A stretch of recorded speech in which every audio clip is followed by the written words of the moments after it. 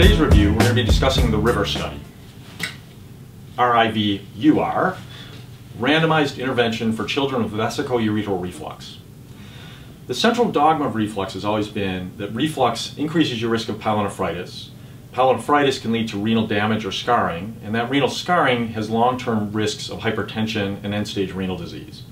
And therefore, in children who have urinary tract infections and reflux, we've always felt it was important to either prevent the infections with prophylaxis or treat the reflux surgically.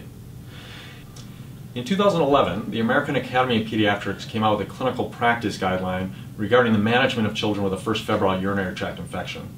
As part of that, they recommended against getting a VCUG in this group.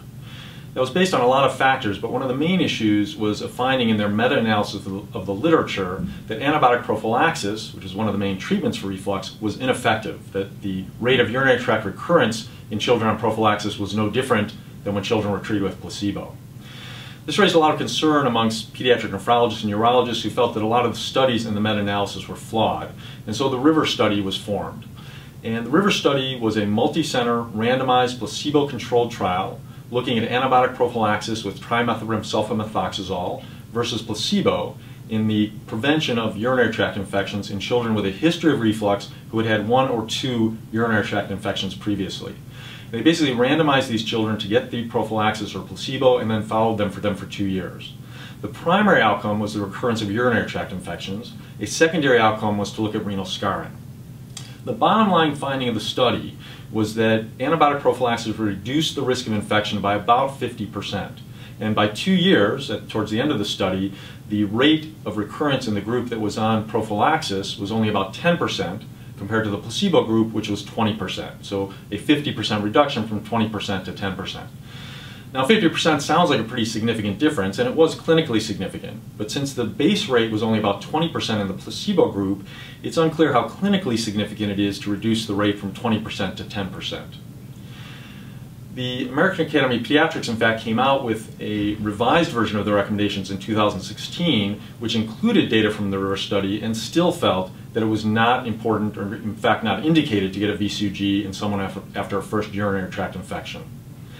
Now, the whole issue gets a little more complicated because not all children are the same, and we know there are some children who are at increased risk for recurrent urinary tract infections. So even though in overall the risk gets reduced from 20% to 10% with prophylaxis, there might be subgroups that would benefit more from antibiotics.